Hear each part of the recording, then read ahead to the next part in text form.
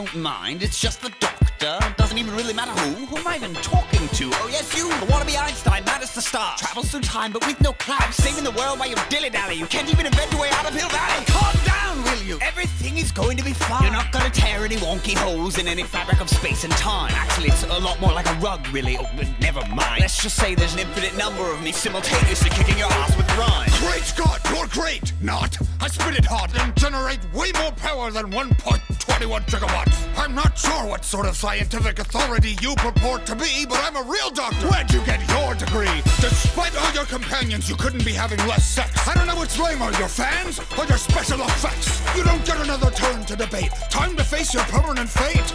Now, lick my balls! I'm going to die. At least this version of me. Perhaps you'd like another. Prepare to meet your density. I'm a mystical medical talk at the pinnacle shifting my physical form. You're a possibly pedophilic individual who should have never been born. You got your knickers in a twist while you're sucking on my Piccadilly, but I'm a lot different, cause you're a pitiful hillbilly hanging with an edible kid who's a buck chicken. Nobody calls me chicken.